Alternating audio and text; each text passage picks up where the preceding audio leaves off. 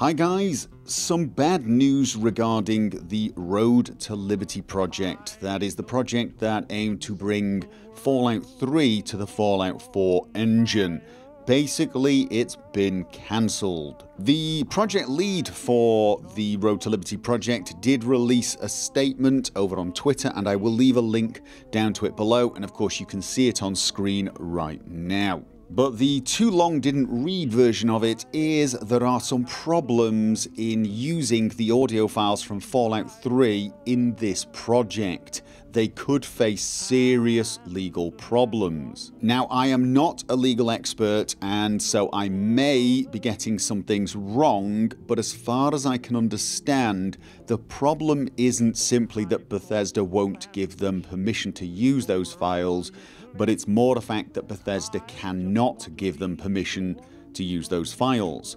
Bethesda have the rights to use the voice lines and the audio that they, paid for in the Fallout 3 game, but they don't have permission to use it anywhere else, so they certainly don't have permission to grant other people permission to use those resources. At least that's what I'm understanding. If I am getting that wrong, I do apologize.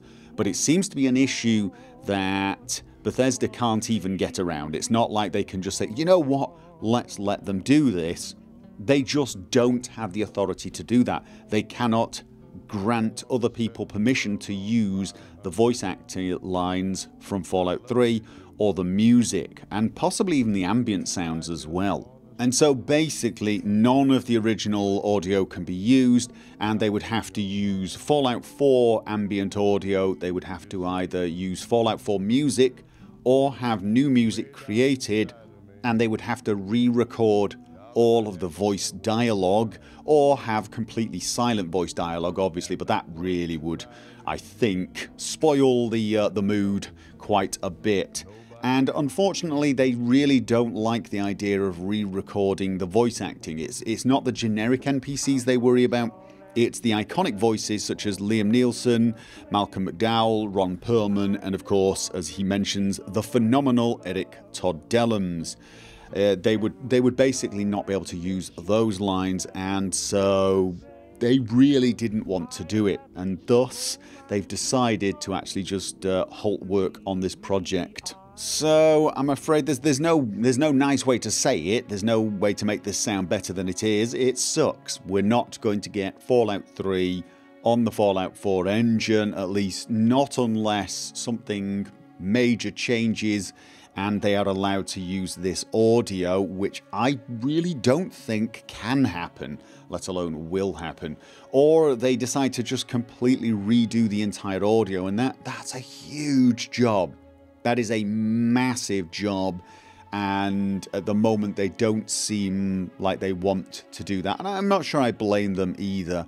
I think they had their heart set on the true Fallout 3 experience, and that's just not going to happen. Without those key voices, it probably wouldn't quite be the same. So that pretty much sucks for everybody, really. It sucks for us, the people who wanted to play it. It definitely sucks for the team who spent a lot of time and invested, a big part of themselves in this project. I don't really see any clear winners in this particular scenario, but I at the same time, I don't think anybody's the clear bad guy. As I've said, I get the feeling this is just one of those situations where there really are not a lot of ironclad legal ways to get this handled. And I know a lot of people are going to be asking, well, how does that affect other such projects? And the answer is we're not totally sure.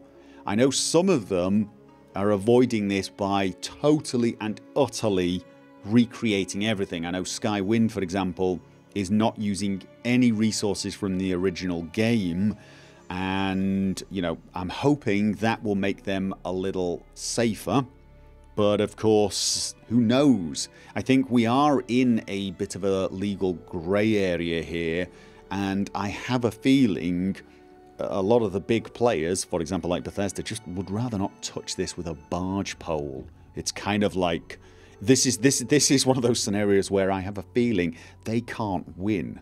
Nothing they do is going to be right. They can't give permission but they probably don't really want to come in and be the bad guy and slap everyone down. So they're probably just, you know, look, squirrel, and then run. You know, I get the feeling that this is just one of those scenarios where everybody involved hates the way it's had to be resolved. So now you can join them and feel it sucks too, because I know I do. So anyway, there you go, guys. Bad news. Sorry about that. Please don't shoot the messenger. I'm sure you won't. Try to remain civil to each other in the comments, because I know you're disappointed, but let's try not to be horrible and start trying to blame everyone. As I've said, I get the feeling in this scenario, no one's really to blame. It's just one of those things.